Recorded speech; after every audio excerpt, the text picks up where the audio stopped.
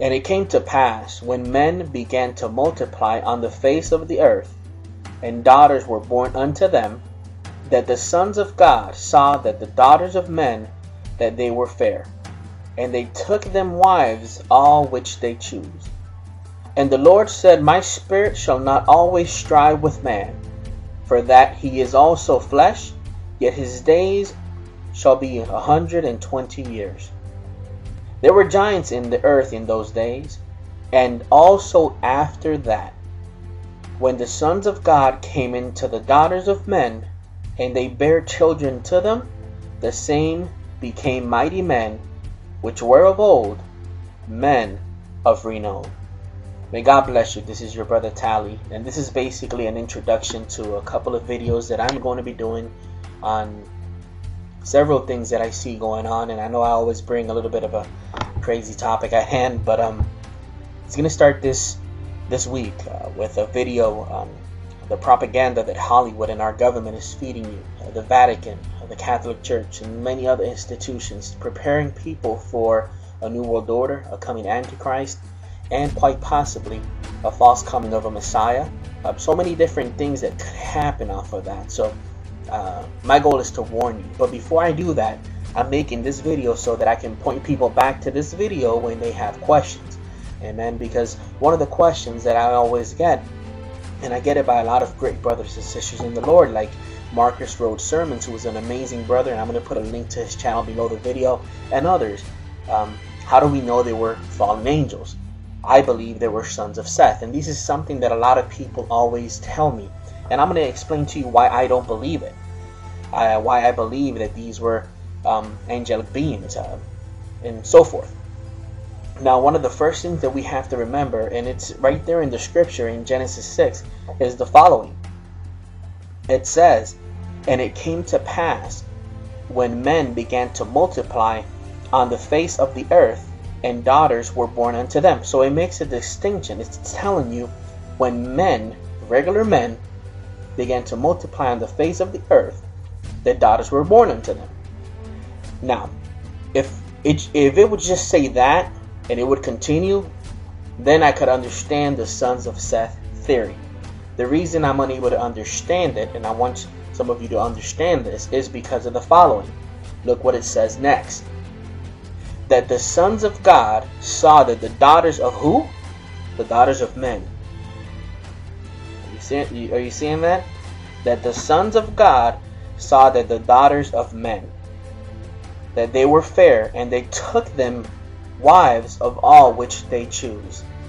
Now, the distinction here as well between men and the sons of God is very important, because it doesn't say, and the sons of Seth, of the lineage of Cain, or different things like that, as some people believe. It says, and the sons of God saw that the daughters of men, that they were fair. Then it keeps on going forward. And you can clearly see that as a result of this, an offspring is generated. An offspring which is called the Nephilim. And this offspring was Satan's plan, in my humble opinion, to cause that the promise of Genesis 3:15 wouldn't be fulfilled. Satan was trying to prevent that. Just as after the flood, Satan also once again, via Nimrod, tried to establish a new world order, and God had to intervene then. God also had to intervene at this moment, because if not, the plans would have been fulfilled. Now, it goes deeper than this. Now, there's three views. One of them says that the people that are called sons of God in Genesis 6 are the godly descendants of Seth, which intermarried with wicked descendants of Cain. There's no scriptures to back that up.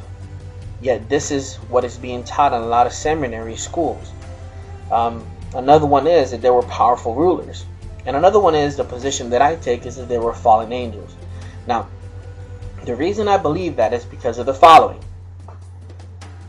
The Old Testament phrase, sons of God, always refers to angels. Okay? How is that? Because if you look in the Hebrew, sons of God, in the Hebrew, in the original manuscripts, read it. It says B'nai Elohim. Job 1:6, Job 2:1, Job 38:7, and Genesis 2.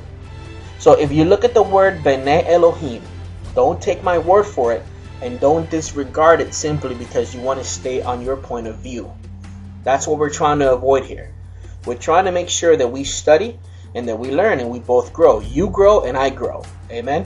And when I look at B'nai Elohim in Job 2, look what it says. And there was a day when the sons of God, B'nai Elohim, came to present themselves before the Lord. And Satan came also among them to present himself before the Lord. Notice that it makes a distinction between the B'nai Elohim and Satan. Okay, and the B'nai Elohim, when it's telling you the story in Genesis 6, it's telling you the story that the B'nai Elohim saw the daughters of men. See, it was calling them B'nai Elohim there because that's before they actually fell. But then it tells you what happened. They took wives of all which they chose. Job 1:6.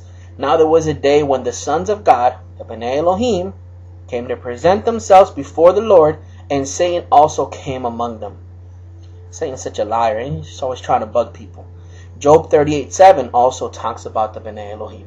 Now, the sons of Seth argument is a very, very compelling argument. Okay, so I'm going to give that point to the brothers and sisters who believe that side.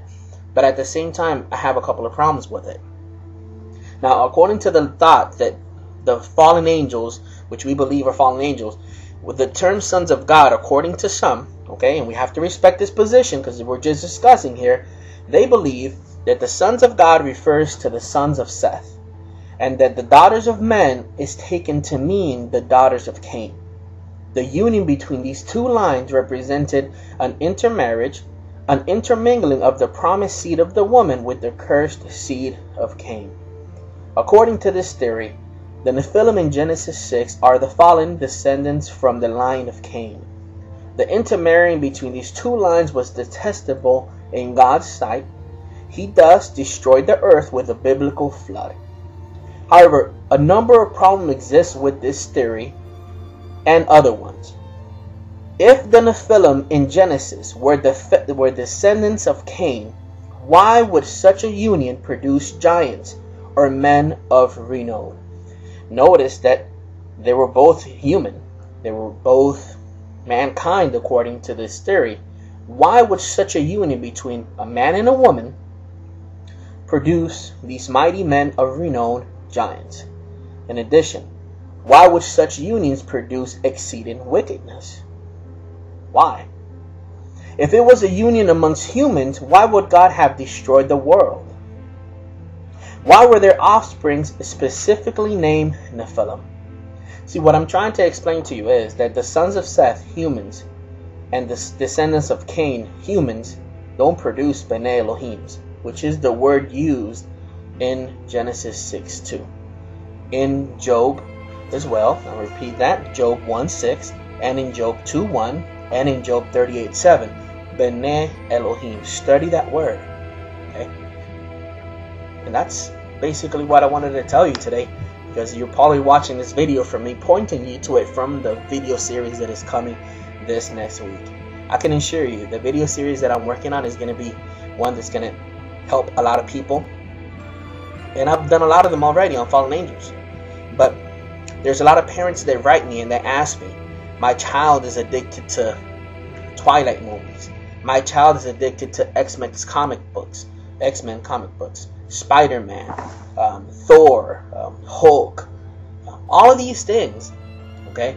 Catholics, which believe what the Vatican Church is telling them, that the Vatican even said that he's willing to baptize aliens if they come in the name of Jesus. All of these things we're going to be discussing, and it starts this weekend possibly. Hopefully, I'm going to keep on working on that video, so stay tuned, share this video, talk to your friends about it, let them know that Tally's going to come out with another crazy topic this weekend, and hopefully you'll enjoy it. Amen. And may God bless you guys. Check out Marcus Rhodes' sermons below on the link. Okay, he's an awesome brother. We may not agree on that, but he's an awesome brother. And that's it. Now you know why I believe what I believe. Humans plus humans don't equal B'nai Elohims. It just doesn't happen. So may God bless you and your family, and see you this weekend. Okay, God bless you guys.